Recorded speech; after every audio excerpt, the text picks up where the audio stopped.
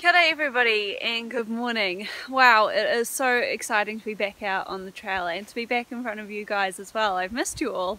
It's just been a super crazy probably 6 weeks or so actually, and I just haven't had time to get it back out on the trail. I've been having super mad computer issues as well, so I haven't even been able to edit some other videos and things for you, but I'm hoping to change that all very soon.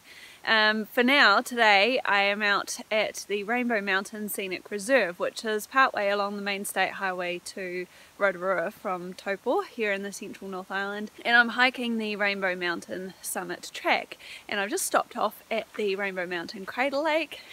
There's our wee crater lake there, and I'm hiking up to the top of this mountain here. So super excited to have you guys along on this journey. I've just hiked the 500-meter approach trail, and now it's another 3.5 kilometers to the summit, so I'm expecting that to take me a little over an hour and 15 minutes probably with all the videoing. So let's go.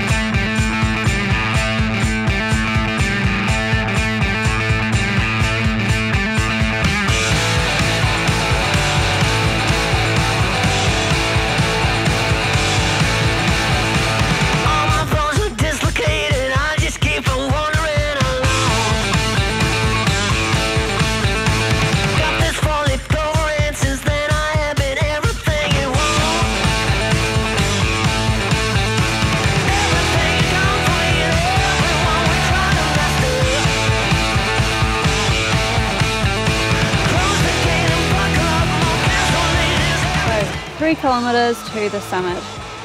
This way.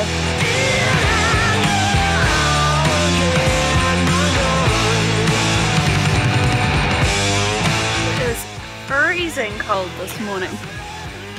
I bet the temperature is not much above 0 Celsius today. There was a frost on the ground this morning in Taupo when I left, and lots and lots of fog covering the road on the way here today, which is not unusual for that section of road. But yeah, I'm glad of my puppy today. I'm going to tell you a little bit more about my puppy in another video later on, but it is keeping me nice and toasty warm, and really it's just my fingers that are a little bit cold because I don't have any gloves. I've got some gloves with me, but they're just thin ones, so I wasn't expecting it to be quite so cold. I thought I might build up a bit of a sweat, but so far no such luck. Okay, so it's straight on to Waiotapu, which is another geothermal area a little bit further up the road in Kerosene Creek, but we are doing the summit track, which is heading off in this direction over here.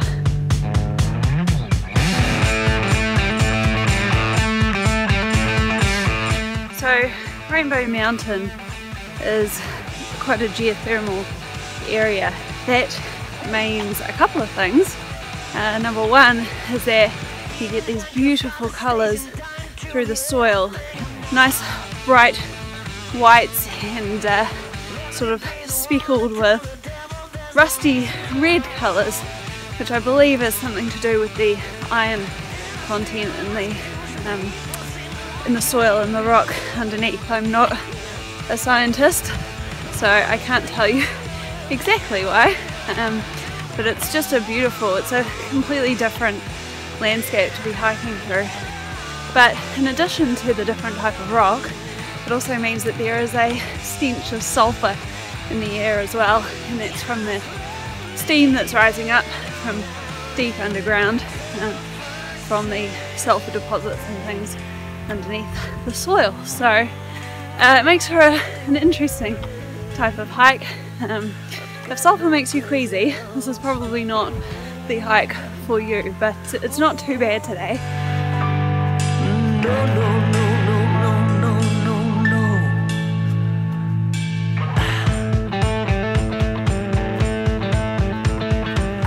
Just stopping for a little break. I am not used to climbing up massive hills after not having done any hiking for about 6 weeks, so my calves are feeling it today. Just, you can't see because it's a little bit overexposed, but little glimpses of the view as I'm going up the side of the mountain here. So I can't really see anything yet, so it's going to make for a nice surprise when we get to the top.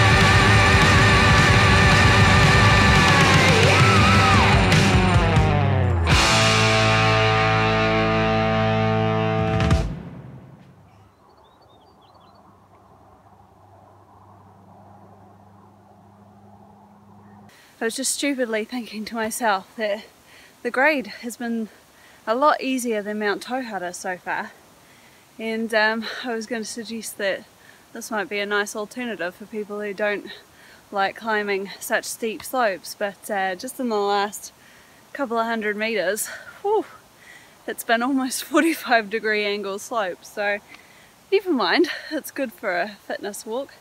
I've been using just the one trekking pole today, which is unusual for me. I usually like to have two, but I thought I would try it out and just see how it feels. And I think it is definitely a little more difficult with just one. Probably for this sort of steepness of slope, it would have been a bit better to have two. It just helps to take a little bit more of that pressure off of my legs and especially off of my calves. But it's still better than having nothing, so we'll carry on. I've only got the one, so we'll see how we get on, and I can make a decision once I'm finished.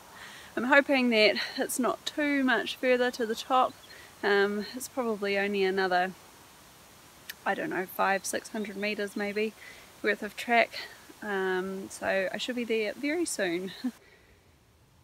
It really doesn't do it any justice. If I come down a bit more towards my knee level, you can see how steep that looks.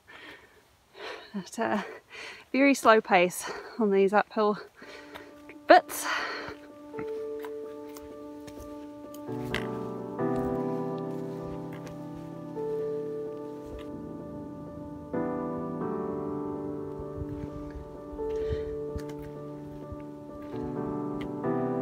Summit view this way.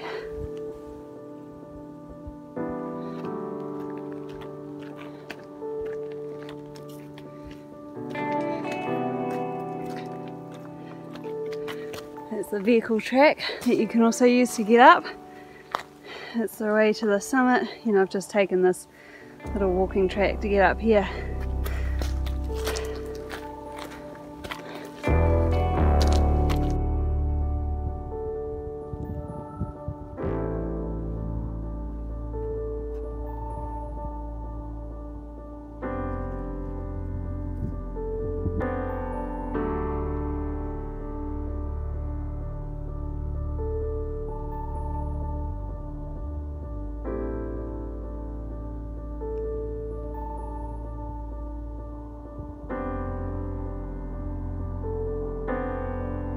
So this is the view looking south from Rainbow Mountain, and that there is Mount Tauhara.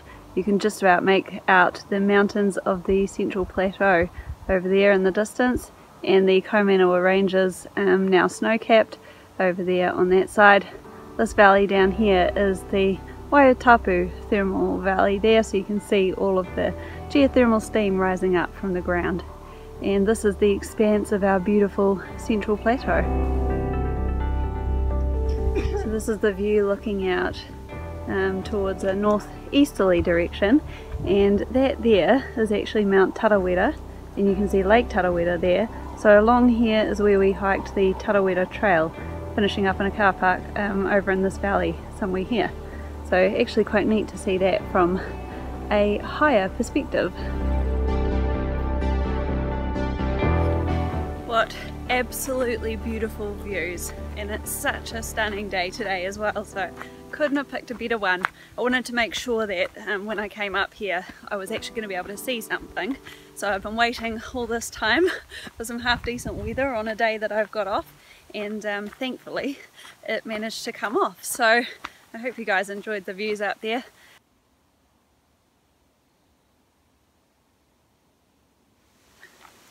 So the downhill has been as expected, nice and easy, able to get into quite a good rhythm actually on this downhill, but very steep as well, and it's making it a little bit tricky because it is a bit muddy, but not too bad. It's definitely, I think, easier than the Mount Tauhara track, and for a lot less distance as well, so there's not so much pressure on the old knees. I was struggling a little bit on the ascent with my left foot, something right in the top of my left foot, sort of around my ankle area, was hurting a little bit, and I think probably it's just a case that I haven't done some walking for a little while, so it's obviously a muscle that hasn't been used for a little while, just reminding me that it's there.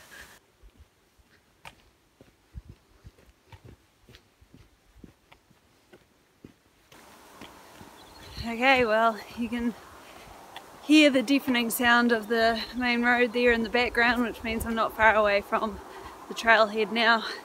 I'm back on the approach track, so not too far to go to the car park, which means that this hike is finished, which is a bit of a shame. I've really enjoyed it. It's been a bit strenuous, but it's been really great to get the old heart pumping again and get the legs going. So I'm sure I'm going to pay for it tomorrow, and I'm going to probably have to have a bath or something when I get home, but I'm just super stoked to have broken the drought for now and to have gotten back outside into our beautiful natural environment. Thanks so much again guys for watching. It's been great to have you along once again after such a long time, and don't forget to stay subscribed to the channel, click the little bell notification so that you can get an email next time I upload a video, and I will catch you next time.